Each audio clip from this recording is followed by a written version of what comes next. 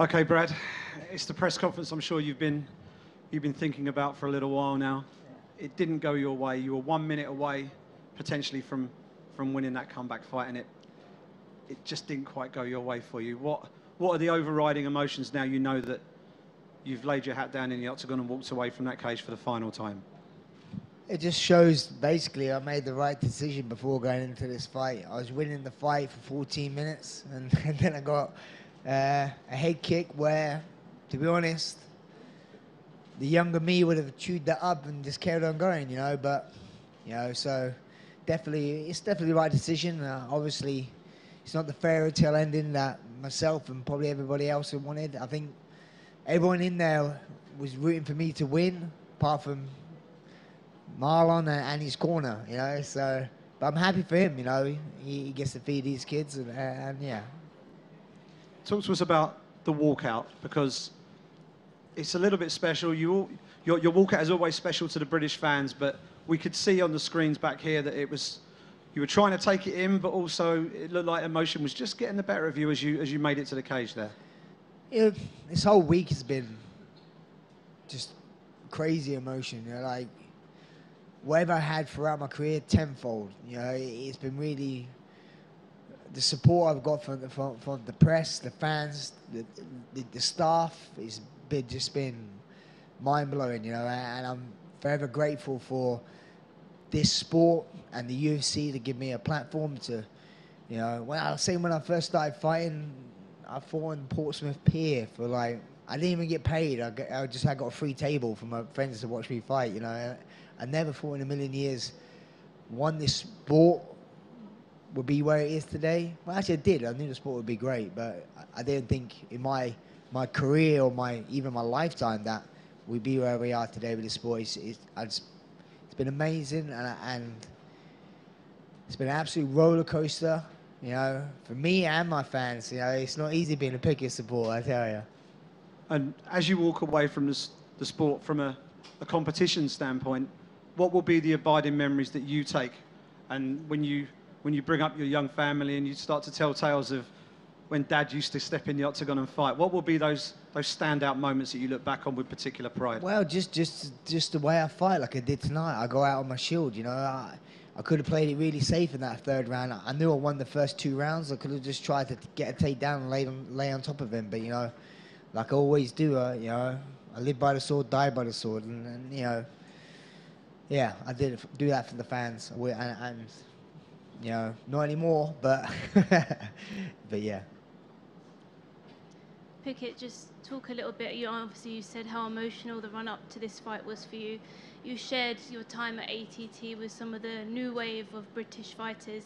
Just talk about, what that experience was like, and how emotional was it for you to say goodbye to the guys at ATT? It's emotional for me to say goodbye to just the sport in general. Like I say, I love this sport. It's helped me provide for my family for many years. But I've left the sport in a really, really good spot. You just saw tonight some great young talent, Arnold Allen, and Mark Diakese, 2 studs, and Jimmy Manoa tonight, headlining. And when the UK MMA scene is in a great place, and if I've been some sort of part of it throughout my career, I'm happy, And what will you do now in your retired life? Do you want to stay part of the sport in some way? This sport's my life. I'd love to stay in part with this sport, into what degree. One of my passions is to open my own gym in South London and pass my knowledge on to the young, inspiring athletes. And also, I love this company, so I don't know, I'll maybe speak to the right people and see if there's somewhere.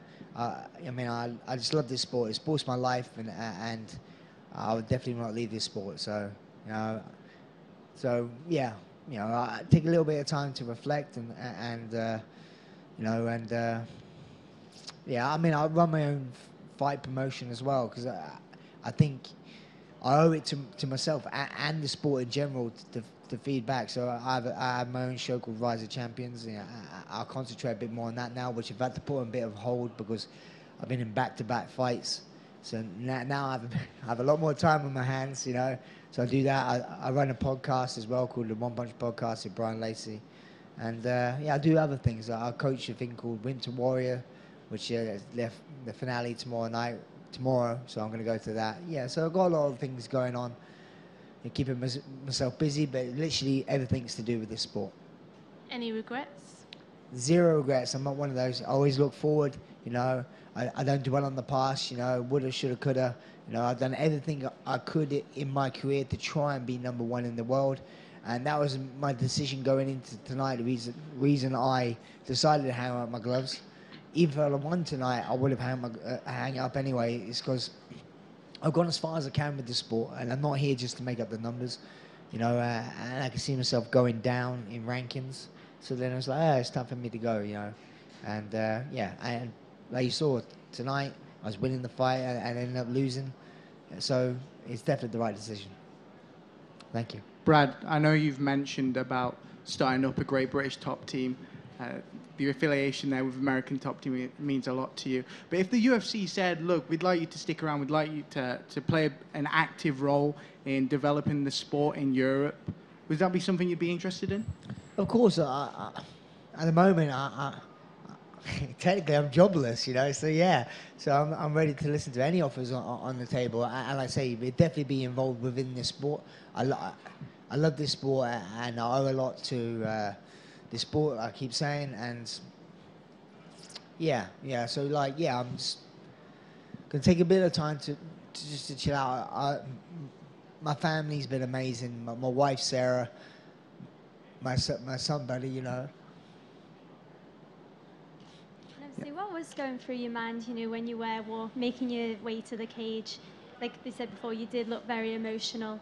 You know, is it something in the future that you hope you will come back and become a fight analyst? Sorry, could you start again? So I was just saying, like obviously Andreas was saying before, so you would definitely think about becoming a future fight analyst and working with the UFC? I mean, I was saying, the UFC has been the best organization in the world by far, in the best sport in the world by far, you know. Like, I played many sports growing up, and for me, this is the best sport. If you want to challenge yourself, you know, this is the best sport to do. You know, I've been in team sports, and you could be the best player on the pitch and lose a game. You could be the worst player and win a game. This one is all down to you. And yeah, it's the biggest challenge, and I always loved the challenge, you know. And like I said, the UFC, Zuffa going from Reed Harris in the WEC with Sean Shelby going into the UFC with Dana White and the fatigue, you know, they've been amazing to work with, and everyone. I mean, like, I get on with everyone. The press, you know, the backstage staff in the UFC it's always been great. You know, I love everyone. You know, so yeah. And looking back on your career, what has been your favourite moment?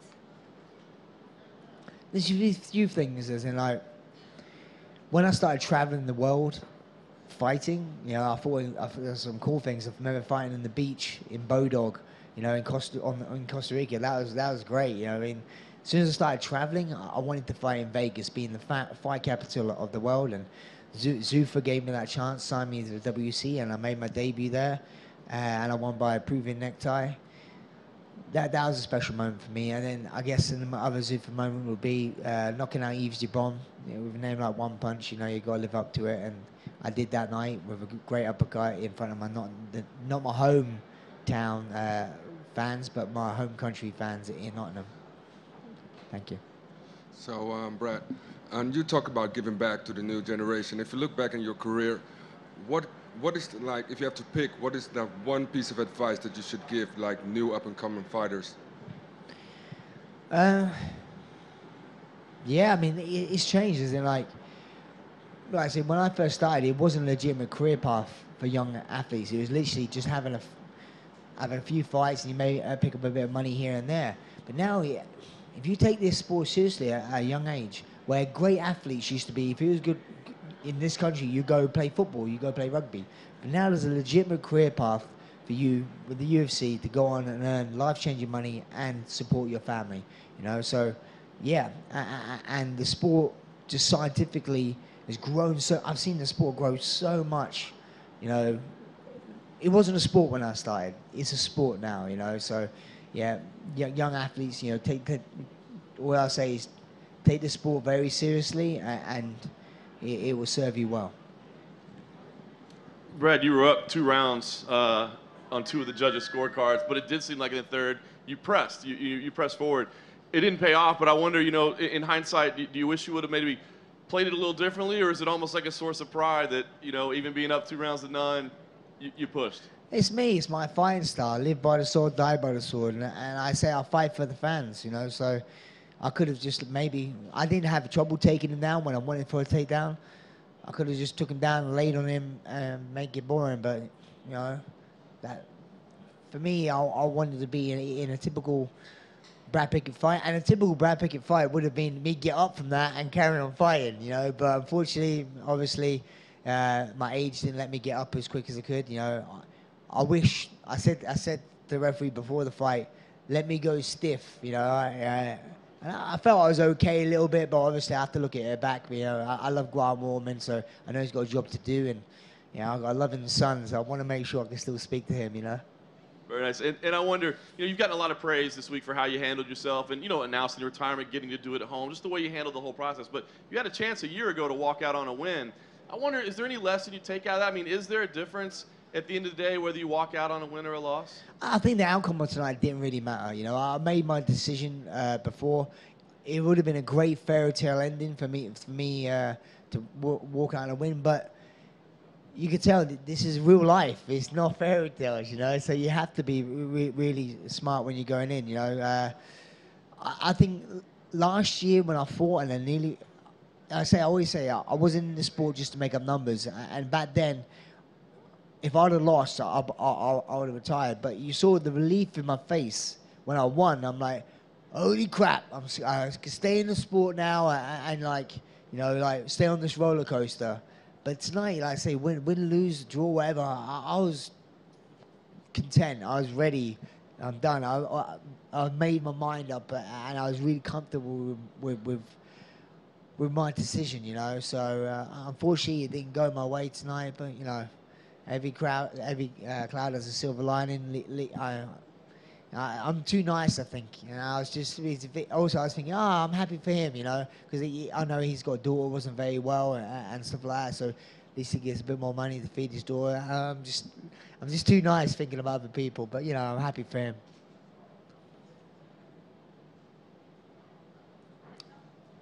Thank you, guys.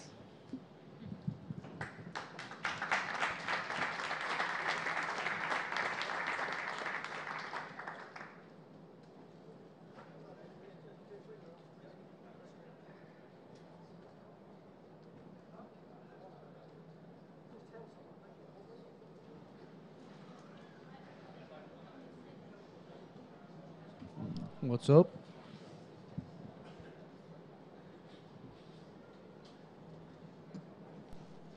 Gunnar, congratulations on your win this evening. Might have been one of the best performances of your career. Just got to ask, how do you feel after putting on a display like that? Feels great, man. The fight went well, went my way, obviously, and you know, it was a good first round as well. Just getting a feel for it, and I'm actually enjoying spending a little bit more time in the octagon than maybe some of my previous fights. I feel like I learned more. And the finish that you had was spectacular. When you land the right hand, the kick lands. It looked like the knockout was there for the taking. What's going through your mind at that point? Obviously, we think of you as a gifted submission artist, but it looked like you could finish it. Instead, you basically pull him to the ground and finish him there. What's the thought process and the selection process as that's unfolding? You know, at that point, it was just the most obvious opening for me. You know, it was just. I thought the way it went was just the most clinical, really. You know, he was, instead of running into him and throwing a bunch of shots to get the knockout, it was just he was out. There was no need to give him a few more punches to the face. He's a pretty guy as well. He's a model, you know. There was no need. There's no need. Very fair of you there. And I guess, what would you like to see next? Because very talented, people not always talking about you with some of the the top names of the division, but certainly I think you provide problems for anybody in the division. So, kind of what do you see next for yourself? I know that you work with some people that are pretty good at asking for what they want. What do you feel like you want and need next? What I'm looking at now is just get 2 more fights this year. Obviously, try to get some good opponents, some top-ranked opponents, preferably. Well, right now, my mind is just looking to get home, go home to my son, get back to the gym. As I said, like that time spent in the octagon, there's a lot of things that I can learn from there. There's a good few moments there, and just that time you spend there, the feel for being in there, in the energy. I feel like I learn a lot from that, you know, and I felt different this time in the cage that I felt in a long time or ever. You know, it's changing a little bit for me, and it's better. You know, it's better than it used to be.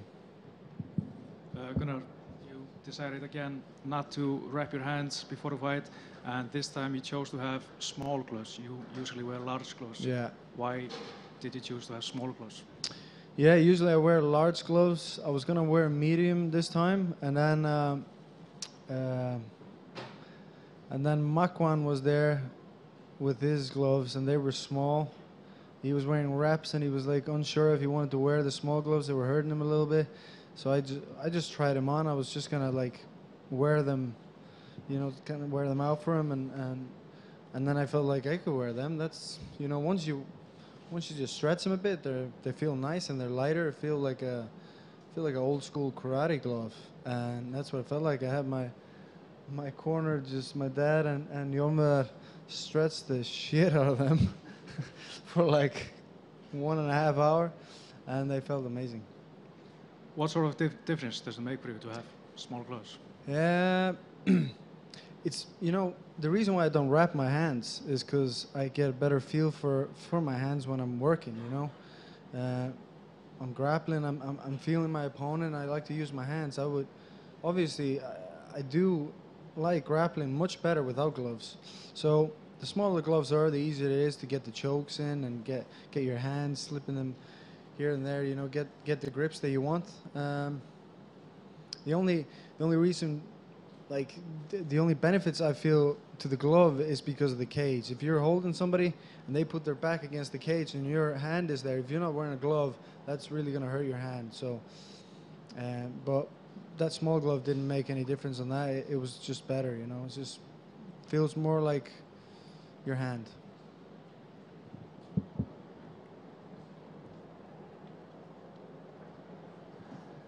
You said you felt different in there tonight. We haven't seen you in the octagon since last May. I know you were supposed to headline Belfast in October, but that didn't obviously happen. Mm-hmm. Why do you think you felt so different in there tonight? Well, I did feel slightly different my last fight as well, and then now I don't know what it is exactly. I just think my mind is changing a little bit towards the fight itself, the way I'm thinking or not thinking when I'm in there. The part of my head that deals with strategy has just changed a little bit, and I'm using it more, you know. Whereas before it was like just pure killer instinct, you know, just going in there and just doing what I know how to do and doing it as soon as possible, you know. It's changed a bit now, and I think that's needed to go all the way in this. But still, I'm always going to look for the finish, you know. It just makes it, I think it makes it easier this way, instead of just going autopilot, you know, doing all your moves and maybe getting the decision, you know, just roughing it out, you know, be strategic and get the finish, you know, finish the fight. You said you want to fight another 2 times. Is there any, we've got a lot of European events coming up this year, any particular event that kind of stands out that you'd like to get on? Well, I had to go back and talk with my team about that, but yeah, definitely, I love fighting in Europe. Gunnar, how important was the loss to Rick Story in terms of your development as a mixed martial artist? That fight, it looked to me at least as if when you lost that fight, it was a case of running out of time. to actually find the finish. And since then, we've seen a much more ruthless Gunnar Nelson. Is that something that you've paid particular attention to, and to push the pace a little bit more, and maybe be a bit more prepared to really commit to the strikes when the opportunities arise? Yeah, that's a good example of where I go into a bit of an autopilot mode and just don't really think. And then I watch the fight and I'm thinking, what the hell was I doing? You know what I mean? Like, not that taking anything from Rick Story. He's an amazing fighter, great fighter, very tough. But yeah, I did learn a lot from that fight. And yeah, maybe you know, when it comes to just like changing the pace a little bit of the fight, changing your, you know, you might even do the same moves, the exact same moves, but just do them differently. Do them from a in a different pace, different timing. You know, just watch your opponent a little bit and stalk him. You know. And on a light note, we had a little bit of incident last night at the Fighter Hotel. Everybody was evacuated with the fire alarm. We spoke to your coach, John Kavanagh, and there's a bit of humour around how you might have reacted to such an incident. Tell us how it was for you and what your reaction was at the time. I was just screaming scared, you know. It's crazy. No, we were actually literally about to close our eyes, and then this thing goes off, and we didn't know it was just in our room. Actually, one of my roommates farted really bad, and we were actually like discussing if it was that, because it was fucking horrendous. Sorry for cursing, but yeah, we waited a while. Actually, we were just thinking it would go off eventually, but the sound was really annoying, wasn't it? It was just. Finally, I was just wearing my underwear, about to go to sleep, and I kind of peek out, and I see like a couple of gentlemen there, as lost as I was, just kind of looking around, seeing what people were doing, and then eventually we smelled a little burn, and we decided that was maybe a good idea to get the hell out of there. Yeah, here.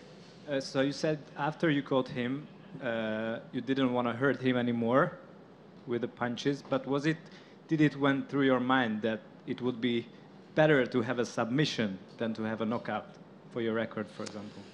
No, to be honest, I was just joking with the model thing and all that, but I didn't go through my mind. It didn't go through my mind that I didn't want to hurt him, or it just kind of happened that way. I punched him. I could see he was out, and I just felt like this was the finish that was there, you know. Maybe it's just not as much in me to go and swing my arms and try to really, you know, hurt him. I guess you could say that, but just there was no need. As I said, just grab him and, you know, put my hands around his neck and finish the job. You know, it was just clean. And did you turn him? Did I turn him? No, he turned. Or he turned as he wanted to escape? Yeah, I think he turned. I don't know how like if his mind was there or what was going on, but yeah, he turned, I think. Thank you.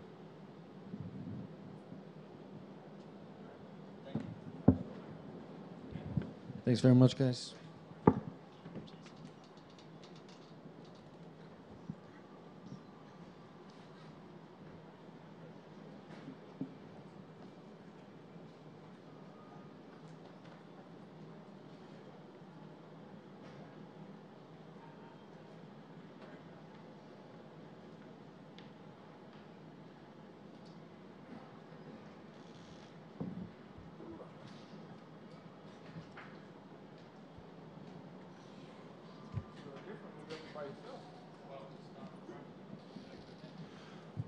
Corey, I know this was a big moment for you, and obviously certainly didn't go the way you wanted to go. But talk about the experience this week, the main event, and kind of how you felt in there tonight. Like you said, it didn't go the way I wanted it to go, but it was a great experience for me. Like I told Alex and Jimmy afterwards, you know, thank you for letting me step in the cage with you. And not that I'm over-respecting him, but I respect him as he's the #4 ranked guy. You know, he's where I got to get to and that's what I got to do to get to the top. You know, he's lost to Rumble and Alex, the two other top guys there. So you can't sit there and beat yourself up and cry about it. I can't cry over spilled milk. I went to the locker room and told my coaches, ain't no reason to be upset. You know, I'm young. Like I said in the interview, I'm the youngest guy ranked right now, I think. 27 years old. I've been doing this in the UFC 3 years. I've been fighting, I think it'll be 4 years here shortly. You know, I haven't been doing it long. I got a lot to learn. And also being next to those big guys, like I can see you in the pictures, those are big guys, you know, but it's a lot. I'm a big guy in my gym, but I got to do some growing, and that's just something you learn. And now I just know I got to go back. Everybody knows I have cardio. Now we just got to work on building size, some natural way, lifting more, eating more, whatever it is. Got to get a good dietitian and get my weight up. So no thought of trying to go down. You're saying you just put some more muscle on. Well, we tried the going down thing before. I did the test cut, and you know the body fat test all kept saying lowest you can go is 201, lowest you can go is 202. And I was at 238, 237 point something. I was like 8.5% body fat. So I don't have much to go down. I was once a 300-pound man that dropped down to this. So for me to go an extra 20 pounds past 205 to 85, I really kill myself, and I really be getting knocked out every time I get hit. I guess talk about the feeling there tonight, because everybody's a well-rounded martial artist now, but I think a lot of people thought it would boil down to your grappling abilities versus his striking abilities, and he did a good job with takedown defense. Do you feel like, you know, it was something in your execution, shooting from too far away, or do you feel like maybe his takedown defense was just better than you expected it might be? No, can't take it from him. His takedown defense is a lot better than I thought it could be. And also, like I said, he was big. Like I told Coach, one time I got in on that leg, and it was just taken from me, like instantly. I'm so used to getting somebody's leg. If I get my hands on him, I tell him, if I get my hands on your leg, I'm not letting go. Well, I got my hands on his leg, and he just ripped it from me real fast. And that's when I realized, like, this guy, he's got strong legs, so I got to do more to put it together. No excuses. I guess lastly for me, Corey, I mean, what do you want next? I mean, obviously you got to go back to the drawing board a little bit, but I mean, do you feel like you're still pretty early in your career that maybe you want to kind of slide back down a little bit, fly under the radar, develop these tools, this muscle that you want to put on, or do you still want these high-level opportunities and these ranked opportunities? I mean, just like when they called me for this fight, I told them I'd fight whoever. You know, I'm ready. I'm in the gym. I'm training. I'm a professional. That's what the professionals do. You don't pick and dip and dive. I don't sit here and say, oh, I don't want to fight him because he's too good. I don't want to say I want to fight that guy because he's an easy win. I'm in this sport to be the best, eventually. If it ain't today, it's not tomorrow. I'm not the best right now, but eventually I will be. I plan on it before I leave this sport. And wherever it is I got to go, I'm willing to go. I'm willing to do, like they say, you got to do things you never done to get where you never been. And I've never been a champ. So if that being said, I got to start looking deep and wide, dig down inside of me, figure out what I need to do, talk to my coaches, find somebody to help me, and we're going to keep growing from there. So you walked out to James Brown. It was very hard for me to stand still, to sit still. Where did that walkout song came from?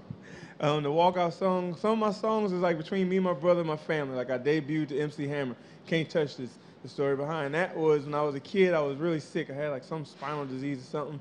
When I came home, I thought I was going to be a vegetable. When they played MC Hammer, it brought me back to life, they said. So that was like a new beginning to me. So to come into the UFC, my mom said, it's a new beginning. You know what song you should walk out to. This one being a big title fight, you know, everybody was doubting me.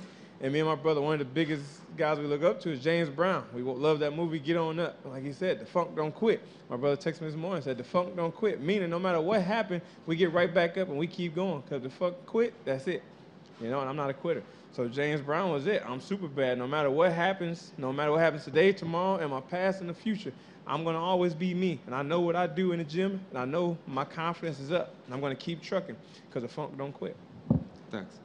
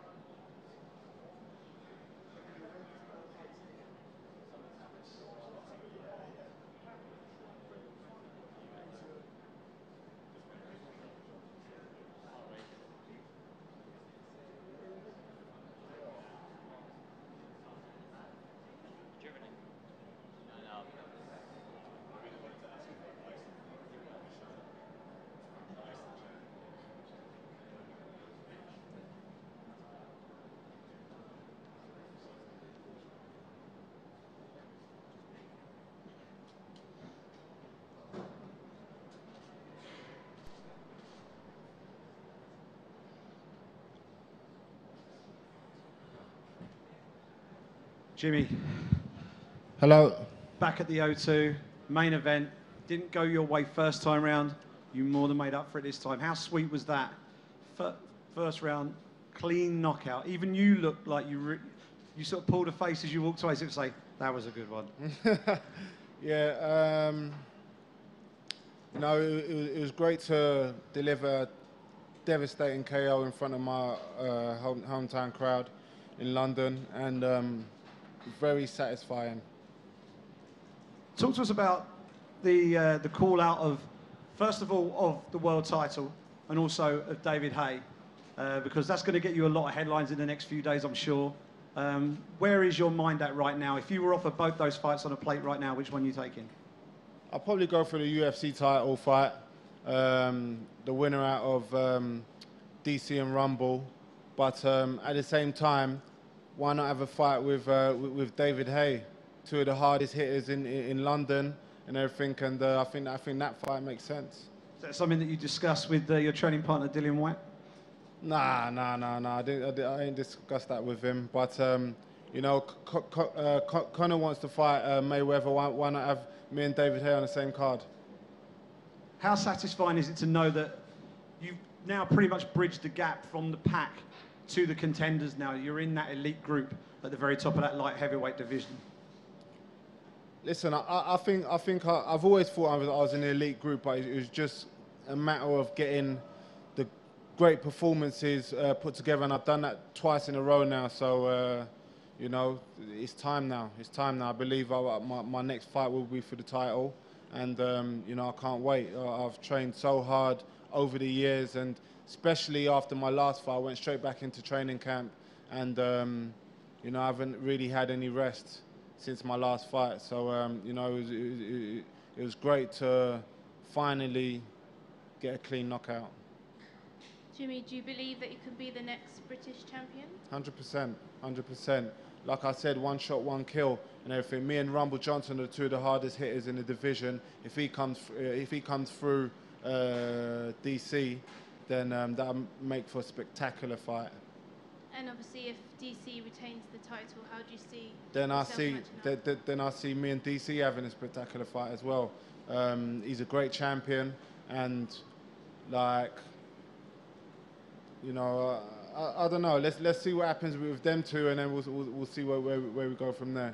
And Michael Bisping obviously is our first UK champion. Do you take any inspiration from that at all? Yeah, of course. He shows that it can be done by the British, you know, and he's done well in his career. He's had a long UFC career as well. It's good to see him finally get the title and everything, and he's a great middleweight champion. But you know, I've had a different path from him. I'm a knockout artist and everything, so you know, I'm a more spectacular fighter than him. So you know, I hope I get my title shot, and you will see me get the belt. And there was a lot of respect between you and Corey after the fight. What was said between you? Corey's a great guy, man. He took defeat with he took defeat well, and you know, I respect that a lot. I respect him coming all the way from the US to London into the Lions Den to face me, and you know, I've got great respect for him. He took the fight. A lot of fighters turned me down. Glover Teixeira turned me down. Ryan Bader turned me down. Shogun turned me down. And everything, and he was man enough to step up and take the fight. So I got great respect for him. Simon kind of touched on the fact that you took a big step up tonight, man. I think really people really probably give you the respect now that maybe you felt you deserved. I just want to ask you how you felt tonight, the whole experience, because it seemed like from the moment you kind of were walking in, you were extremely comfortable, you know, soaking it all in, taking a little extra moment. How did this whole experience feel, and did it feel different than the last time you were in this headlining slot? It didn't really feel that much different, but being in front of my home crowd, I knew I had to soak it in and use the crowd as energy as well. And you know, I'm not gonna, like I said back before, I'm not gonna feel that too many times in my career, fighting in front of my home crowd and getting a knockout as well. So I soaked it all in and everything. But at the same time, I knew that I was the better elite fighter than him tonight. And you know, I knew I just had to take my time, and he would make the mistake, and I made him pay for it. And Corey admitted that your takedown defense was better than he thought it was. I mean, you said yourself you're a knockout artist, but do you feel like maybe you answer some questions, or maybe people just don't give you the respect that you deserve for the other aspects of your game? Listen, people can say what they want. At the end of the day, when we get in there, it's a fight. That's what I say to everyone. It's a fight when we get in there. It's not technical. It's not wrestling. It's not boxing. It's a mixed martial arts fight. So we knew what he was coming with. We knew he'd try and mix up striking with takedowns, and we worked tirelessly on takedown defense for this fight. But we do that anyways. You know, and I work with the best team in the world, All Stars, Nova Fulsa, Kettle's Gym. I've got the best trainer, the best training camp and everything, and, you know, everything came together. You talk about these big-name fighters that turn you down. I mean, this is supposed to be the place where the best fight the best. So when you hear that people are turning your name down, I mean, what does that make you think about these guys? Mate, it makes me think twice that everyone's not like me. Everyone wants to, you know, dodge people and hold on to their spot. I'm not bothered about where I'm ranked in the world and everything, and I'm just worried about fighting the best people in the world and being a natural, original champion. You know, and that's what I'm working towards. Jimmy, yesterday at the fighter Q&A, Dan Hardy mentioned that if you won tonight, you should call out John Jones. John Jones obviously going to be returning for him from his suspension. There hasn't seemed to have been an answer on how to beat John Jones clinically inside the octagon. Do you think you possess that answer? I'm not interested in John Jones. John Jones takes steroids and that. He's been banned for steroids and that. He's the great. Before I was a big fan of John Jones. The things he's done in the octagon and everything, but he's been suspended for a year or something, and he's had issues before. He's a great fighter. I greatly respect him, but he's been done for steroids, and that taints everything that he's done. So, you know, I'm not really interested. When he comes back, I'll fight him, no problem. You know, but I'm focused on the belt right now, and that's going to be the winner out of DC and Rumble Johnson. And for you, after the last loss, it seems like there's been a real fire underneath you to go out there and prove it. And you've got two amazing finishes. What's the difference now? Why is it now that we're seeing a better Jimmy Manuwa than ever before? Because I learned from my losses. I learned from my loss to Gustafsson. I learned from my loss to Rumble Johnson. And I've made those things correct now and everything. And now I'm fighting the best in the world. Hi, Jimmy. You briefly. You made it known that you want the winner of DC and Rumble next, but with John Jones' cloud looming over the division, are you worried that he's going to overlook you? Are you going to get overlooked, sorry? Possibly, but to me, whatever happens, happens. I will be fighting the elite fighters in the world, and I don't know, we'll see what happens. He's back in July or something, so they're fighting next month, so the fight could be made before he comes back anyway, so you know, we'll see what happens. I'm going to fly to Vegas to meet with Dana after this, and we'll see what happens. And if they offer you Jones, is that a fight that you'd be willing to take? No problem, no problem. Listen, I don't turn down anybody. I'm not scared of anybody. Everyone bleeds, everyone feels pain and everything, and I've proved that during my career that I'm not scared to fight anybody because it's mixed martial arts. You know, everyone feels pain, everyone bleeds the same, and that's except if you're not taking steroids. That's what I've got a problem with, you know. So, you know, it is what it is. I'll fight John Jones, no problem. And you jumped right back into training camp pretty quickly after the win over OSP, and obviously you just fought tonight. When would you ideally like to return? I don't know. I'd like a short break, just to get away from training and go on holiday with my family and stuff, and enjoy life a little bit for not for too long.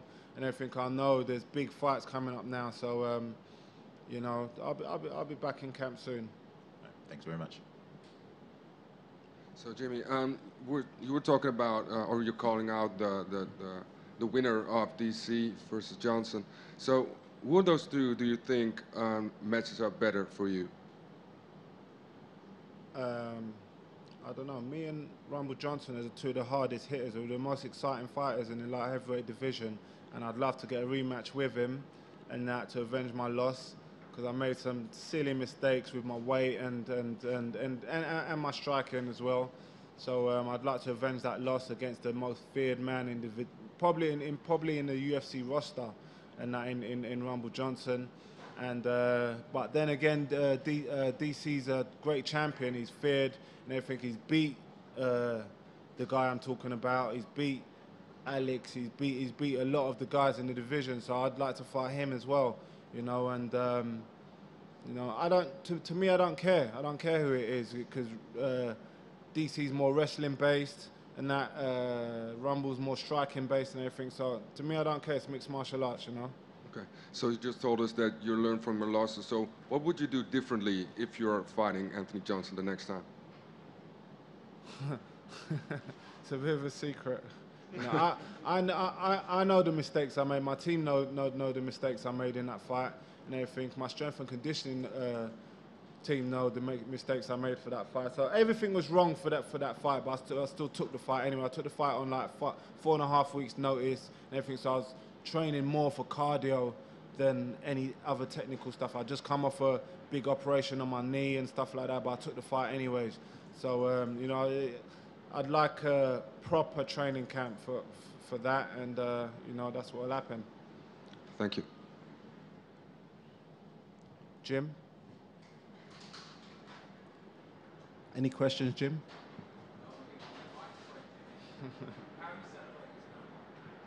I'm not, I don't know. I haven't even looked at my phone. I've got so many messages and that, but I might go out, I'm not sure. But I might celebrate with a holiday with the family. Yes. Did you like the knockout? I think the powers that be like the knockout again. So you know, they rewarded me with a bonus, and I'm thankful for that.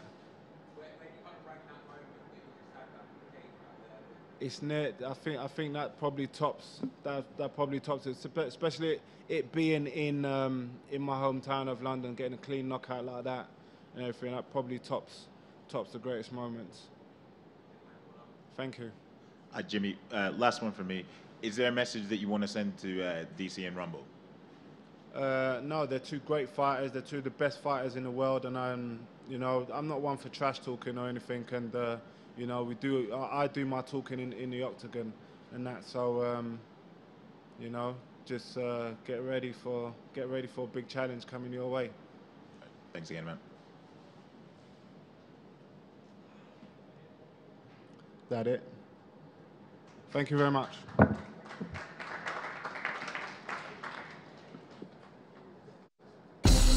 Tell them that I've been from hell and back. When the heat is on, I fire back. One shot is all it takes. That's a terrifying man. Cormier mauls people. You can tell them that I've been from hell and back. When the heat is on, I fire back. You the man, baby, but I'm coming for you. Let's go.